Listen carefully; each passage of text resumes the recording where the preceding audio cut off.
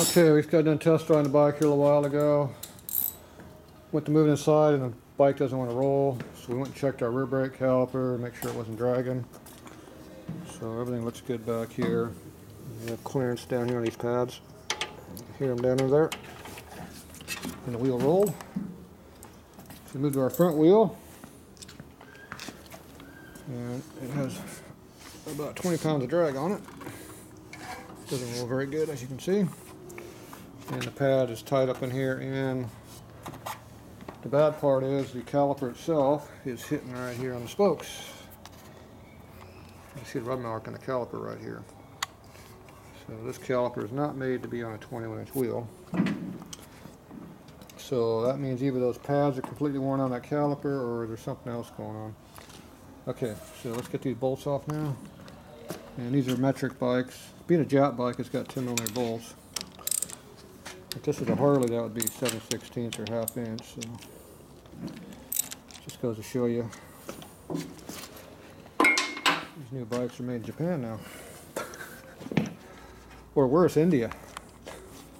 I'm going for India now.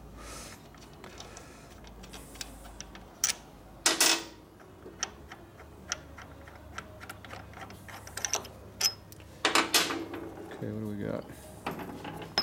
Pull it off.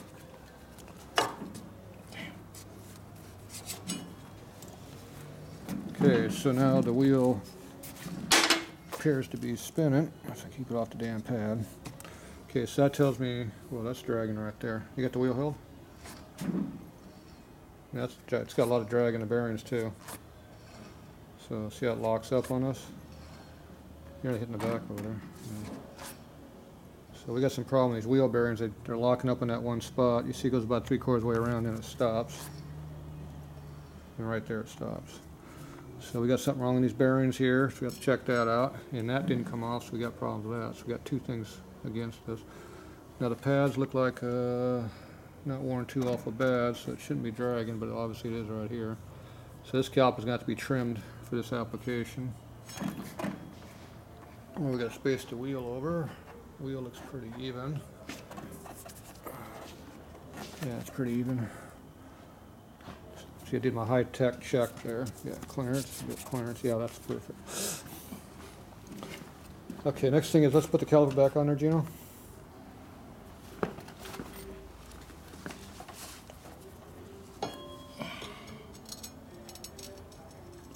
We'll go back on. There we go. Okay, just put one bolt up on the top to hold it.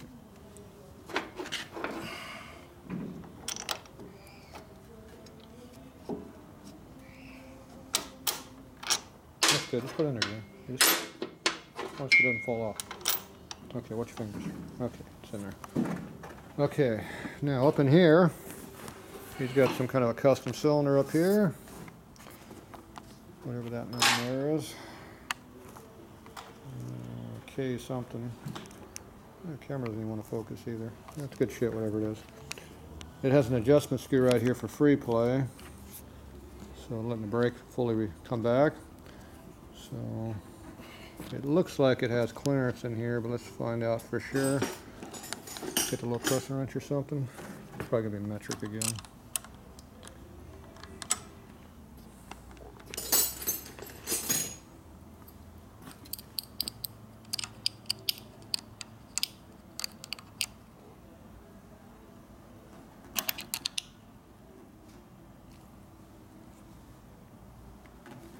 Tight.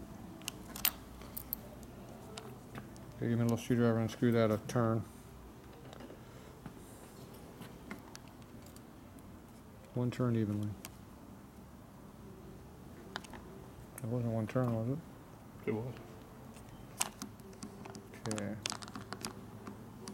We definitely have clearances in here now. Okay, now go see if the caliper loosened it. I doubt if it did, but.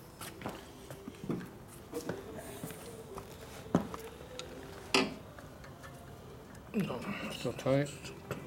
Okay. Next thing is we're going to pop the pressure here and see if it'll relieve tension on it. So let's get the metric wrench up here. This looks pretty metric. not that.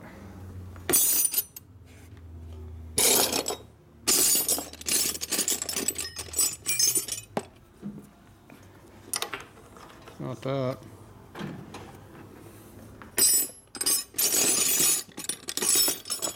What's your from your metric wrench?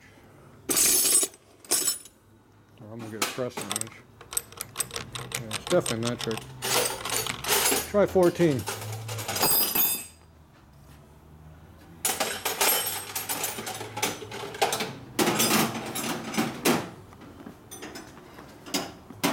We'll get ourselves a pad here to protect the bike. Assortment pad. I guarantee you someone's going to be making a mess here. 14, 15. 15. Here, pull that over.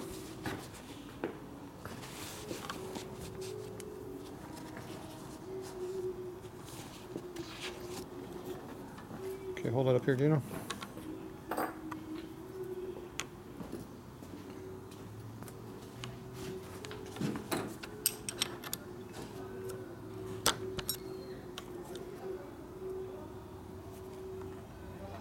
Okay, I see no tension, no fluid coming out. Tighten it up. That's good. Okay, I went ahead and put light tension on here, let some fluid drip out. That way I know there was no air in it, and he tightened it, so there's no air in the system. Okay, so that we know that there's no pressure in this brake line. There it goes back in the junk box. Actually, we'll probably need it down here. So now we know the caliper itself is the problem, because there's no pressure from the line, so that means it's the caliper. So we're going to have to go ahead and disconnect the caliper off of here, and then find out what the problem is. Something wrong with the pistons inside of there, so we'll take it apart and see what's going on with that. Go ahead and pull that off now.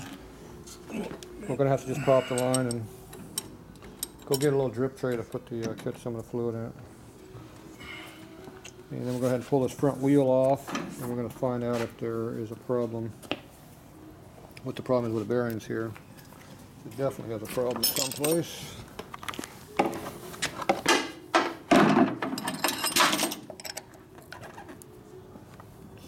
Probably 9/16 on that side.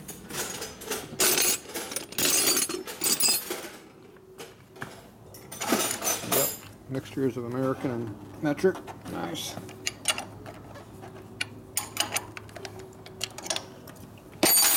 Pinch bolt's loose. Another pinch bolt here. Nope. What do you got? Well, it ain't 14, so that's American. Oh. That's American. That's a good ridge part. You didn't have any of your catching it with because it all went to the floor.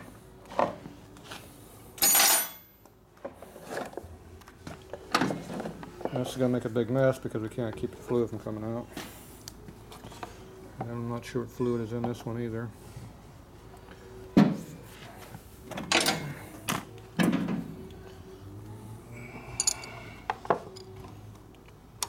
Okay, just pull that out as quick as you can.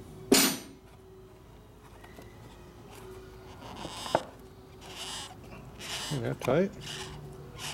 Yeah. Looks like some stupid ass rubber style seals on there or something.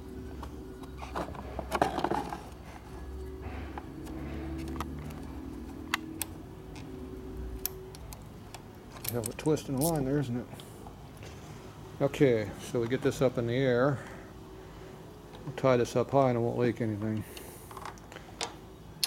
Jam it through here. Okay, so as long as that stays like that, it won't drip anymore. Okay, so go ahead and take this caliper off and put it on the bench, and we'll work on it there.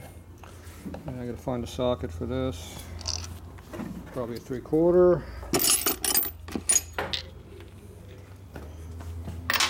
Yep.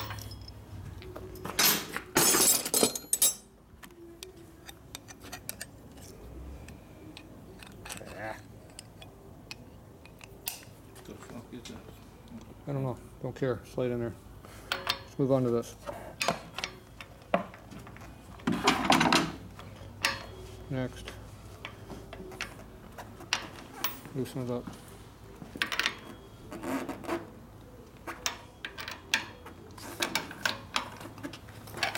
Hold on. Okay, go for it.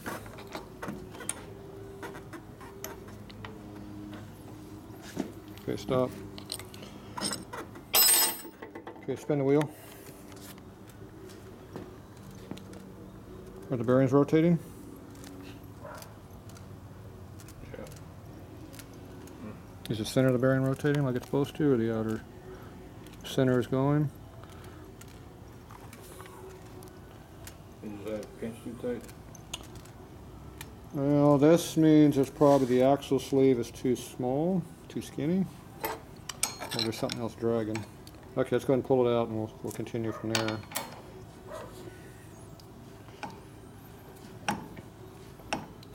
So it looked like the bearing was spinning correctly, so that means the bearing has no end play on the inside, probably.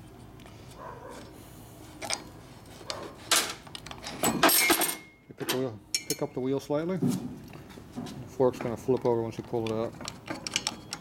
Jeez. Okay, I got the fork. Pull the wheel out. Okay.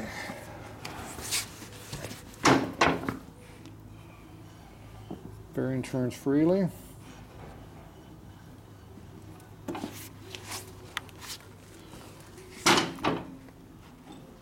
Bearing turns freely.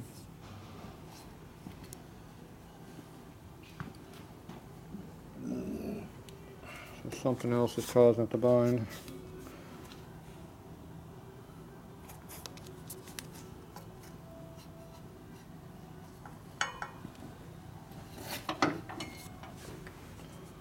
Okay, let's go ahead and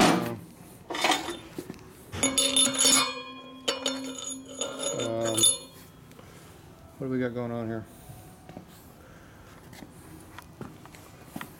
If you notice, we have a small problem here. What do you think the problem is? I'm thinking this is not too much clearance in the bearing, maybe. So the one thing we don't work on the bike is the front end. And of course, the one thing that's screwed up is the front end. All right, so they have the wrong axle for this front end. That's probably why that nut was made like that. Okay, so that was what? That was a 2000 liter front end. 2000 liter axle here, but obviously this axle's wrong. All right, so we're gonna have to go track down some axle variations, and I'm also gonna check see what's going on with the spacer, because I think this locks up. So I'm gonna go hunt down an axle, and I'm gonna go ahead and put this in a press and put a load on it and see if the bearings compress and lock up. If so, then that sleeve that's way down in there, it looks like there's a gap in there between the bearing and the sleeve. Looks like there's a gap, which means the sleeve itself is too short. I'm guessing that's our problem. And then of course we have the axle issue, and then we have the other problem is the caliper is not, the pistons are stuck in the caliper locking it up. So we have 3 problems on the front end now. What a deal. Okay, we'll be back. Here, we'll take apart this caliper. We'll get the wheel next. So was that a 1/4 inch 4-point? Yep. So this is the brake pad pivot, retaining bolts, what do you want to call them? Yeah, those in are tight.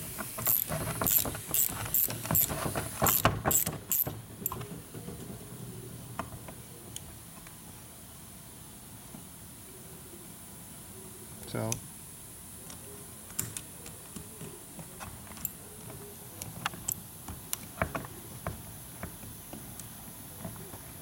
we're good. Okay, pull the bolts out and then pull the pads out, put them over here. Try to keep them dry. A little tension.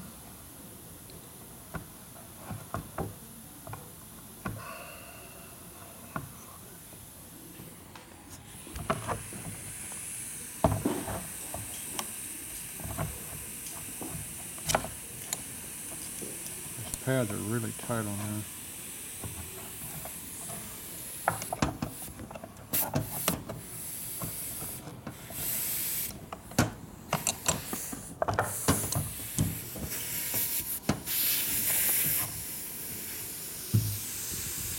Ooh, got bubble gum in there.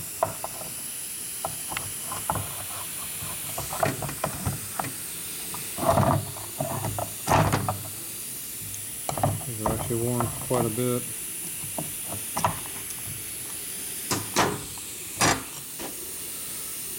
These are metallic pads.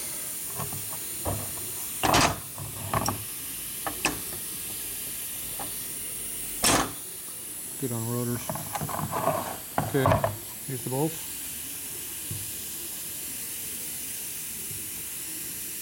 It's got some kind of a rubber thing on the inside. Okay, let's go ahead and take the rest out. Ready? I use a zip gun. What was this, 10 millimeter still on this one? Yep.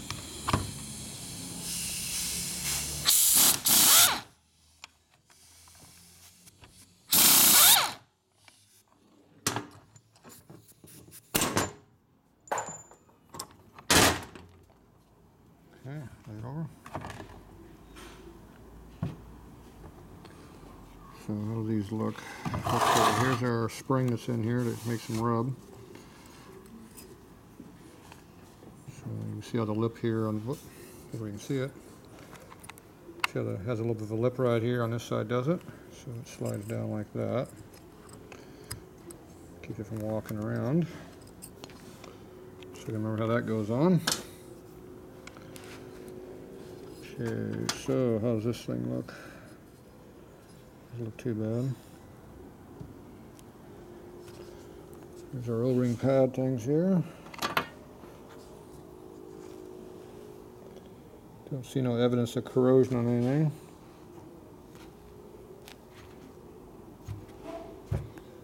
Okay, so I'm going to go ahead and put this back together so we can blow it apart. Let's go ahead and put these back in there. Don't worry about it, it's going to get messy. Where's the other one at? Right here. The two that went together or the different ones?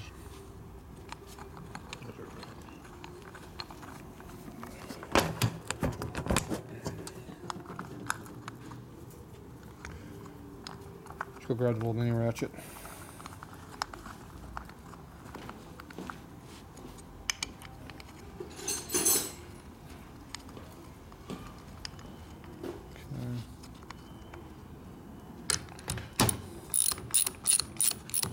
That's good. Don't tighten it. Don't tighten it. Already got that. Okay, we need the rubber tipped air nozzle. There's one on that. Used to be one on the toolbox up front on the handle where the airline is. So what we're going to do to take this apart is we're going to go ahead and stick one brake pedal in here. There's a good one. Then we're going to go ahead and put air in here and blow this thing apart. And we put the pad in here to protect the cups from banging into each other. And you put this whole rag around here so parts that come flying out will stay put. Okay, just give it a blast right there on the tip. Keep your fingers out of the end and hit it. Okay. Oh, the pads came out. These come out more than the other ones. Hopefully enough we can get in there to get these other ones out too. Okay, so small pads don't make a big noise like the other ones do. Alright, go ahead and take the bolts off that. When you got those big cups, they go boom when it pops out. Big shotgun going off.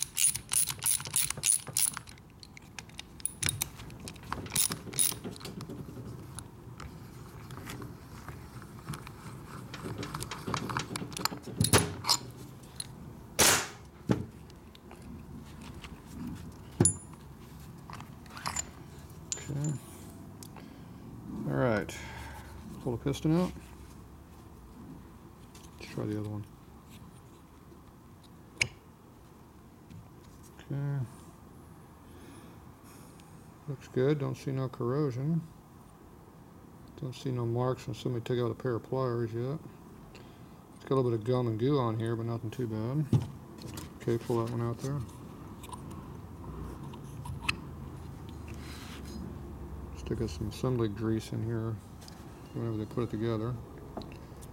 Once again, it looks pretty smooth. Okay, can we get these ones out?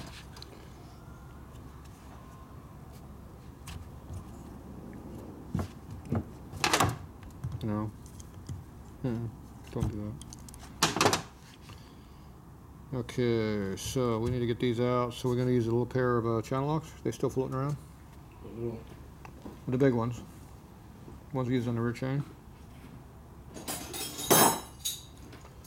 Okay, give me a piece of little fine cardboard. Something that won't cut through.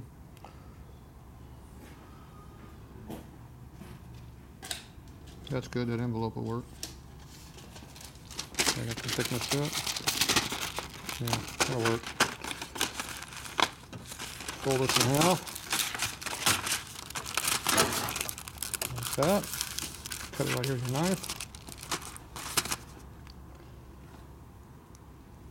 Got a piece of wood or something here to cut on. There you go. Alright, that works too. Okay, we'll put that around this. And then you go ahead and put the channel locks on there. So adjust the channel locks to the size, you're too small still. Get the right size. If this doesn't work, you can use a little piece of rubber like an inner tube work good. Nope, that's not good. You're marring it up already. Okay, that didn't fly. Okay, let's go get a piece of inner tube material. One of those inner tubes up on the hook. We'll get part of that. Let's cut a piece of that rubber off. And we'll use that. Where? Straight ahead to your left. Right there, a whole bunch of inner tubes. Grab one that's cut. See them? That's why you keep old inner tubes laying around.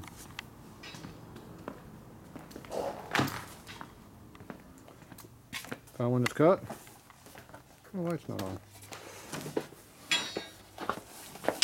At least one here's already been cut on. There. Yeah, there's one. Knew we had one around here was cut.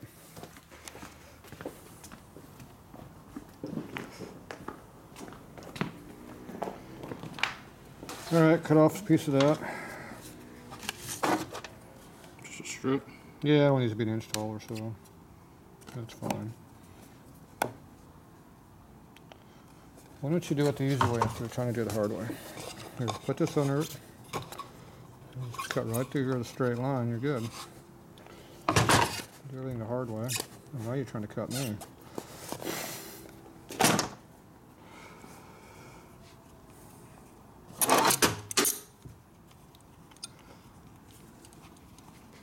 Flip on that little light switch over there.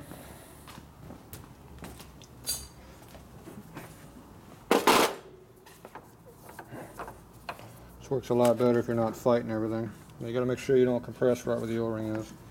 This is a relatively smooth job of ice, but still got to be careful. Okay, tighten it up. It does more damage when it slips than if you torque on it. Okay, hold it up in there and you should be able to get something to grab a hold of now.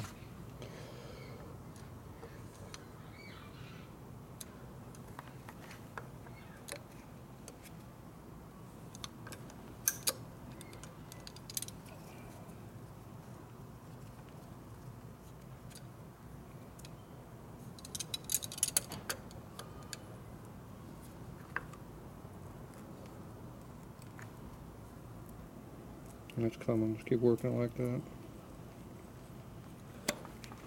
There we go.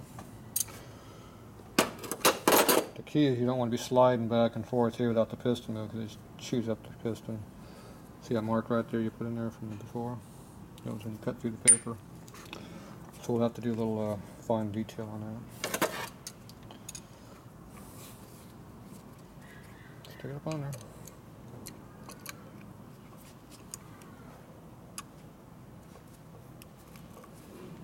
There, it's moving. We're good. There you go. Okay. Undo the vise. Okay, bring everything back. Oh, we even got some more brake fluid coming out. Great.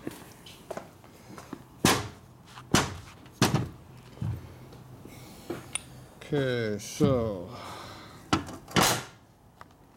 don't see anything that looks really nasty. The light go off. Just throw it anyway you got it with a vise. We're gonna have to clean that up with the pliers cut through again. That's why I don't like using pliers if you don't have to. It mars them up. So you have to get them a real thin file on your little sandpaper, real fine paper, and clean it. Okay, I don't see anything that keeps this thing from binding up. You can see the grease and crap they put in there originally. It never cleaned out, obviously. So we're going to take this all apart, clean this up really good with some brake clean, and then we'll see what it looks like. Put it all back together again. All right, we'll be back. Okay, we're getting ready to cut this, fly cut this caliper half where it was sitting on the spokes. So in all my crap I found this angle block that has small holes in it for 1/4" bolts. So I'm able to use one bolt to hold the caliper half to the block, and the block is held in the vise. So it allows me to hold it. So then I mounted it with a 1°, wrong direction, 1°. I want to cut more here, not here. I got it backwards. That's called a screw up. So we want 1° negative going down. That way. See what the line goes down. Tighten it up right there. Hold on, let go. Right there. Okay, hold on.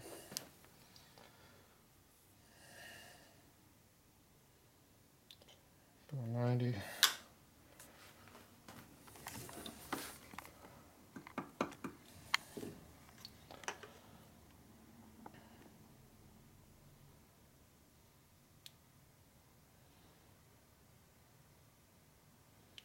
Give or take a little bit. Okay, tighten it up. And I got 20 thou worth of clearance this way.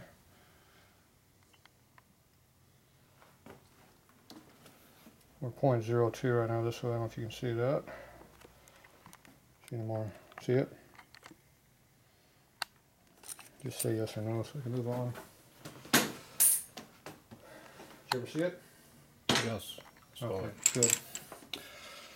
Alright, so what we're going to be doing is we're going to be cutting this corner here first, and then we'll bring it down to this as we cut it away, because it's only hitting right here. You can see the spokes are dragging right here. It's barely hitting all here, but it's knocking the paint off over here, the powder coat. So it's hitting real heavy on this corner. So we got 20 thou more cutting on this corner from this corner, and this is going to be cut probably at least 20 or 30 before this will come in. So we'll be cutting this high spot down basically. We're going to use a fly cutter because a fly cutter has very low cutter pressure. So we'll have a very low tendency to rip this thing out of here. And if it jams in or something, it'll just come around and chunk and put a groove out instead of ripping the whole damn thing out of here. So it's a lot safer than a regular end mill for doing hokey crap like this.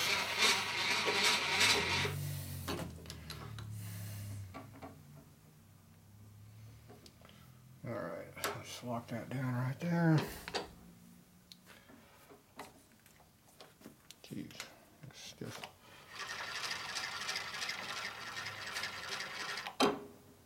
That's called a hit.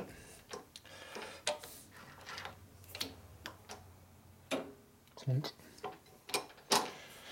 Okay, so we set our dial indicator there.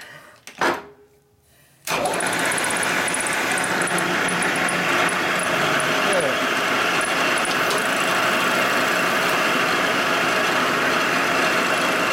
10 thou pass.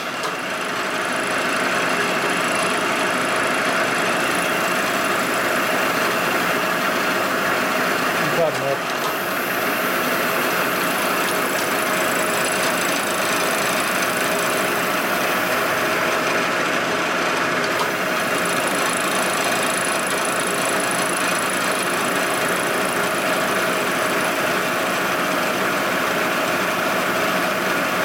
A lot more in that corner than it's supposed to be cutting.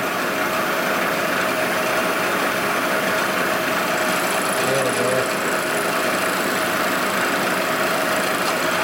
Yeah, that's 25 right now. 30.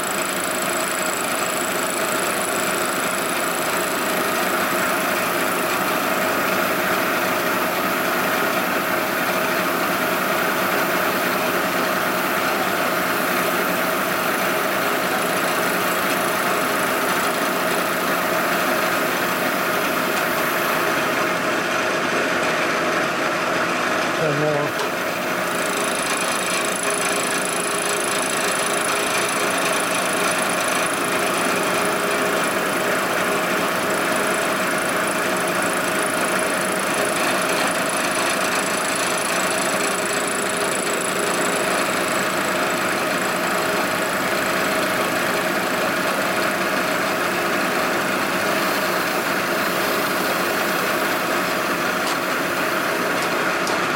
So it'll be 50 thou right there.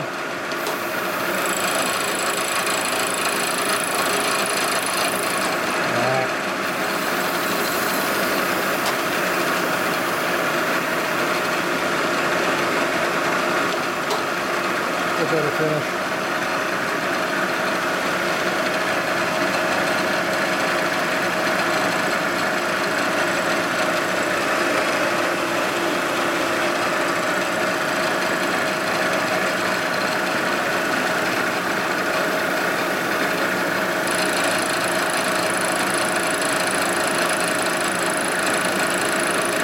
It's a pretty good cut on the caliper because you don't know how much material you got.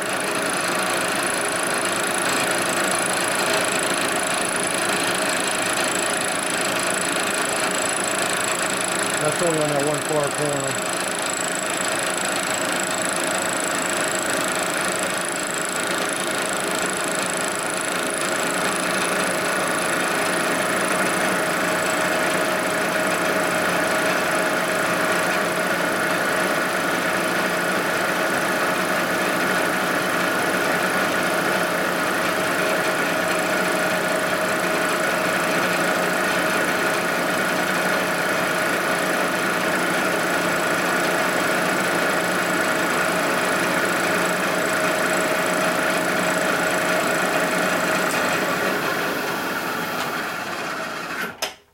Alright, so that's a pretty good cut there.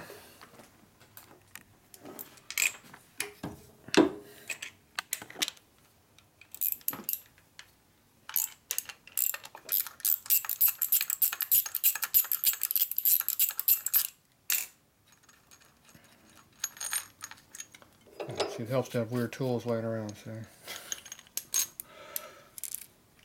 That's my new caliper cutting fixture now. Alright, so there's the angle cut that we did. So, still feels pretty thick in there. This is where we cut the most, is right up in here. That's still pretty solid up in there. That's right up in this very corner right here. It's definitely thinner than it was. I think we still got at least 50, 60 minimum left, probably about 100.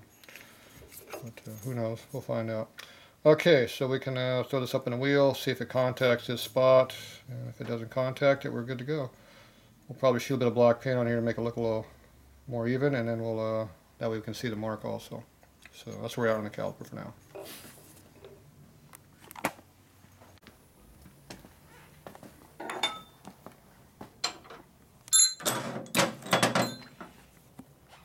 Okay, here's the axle that came out. This is a stock replacement axle for an 87 and 99 bike.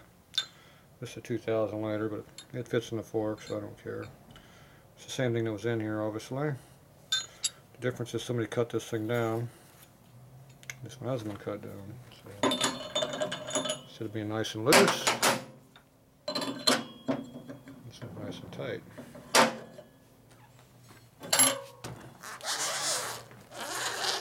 So what I'm going to do here is I'm going to put this in the press, squash this thing, and see if the thing locks up.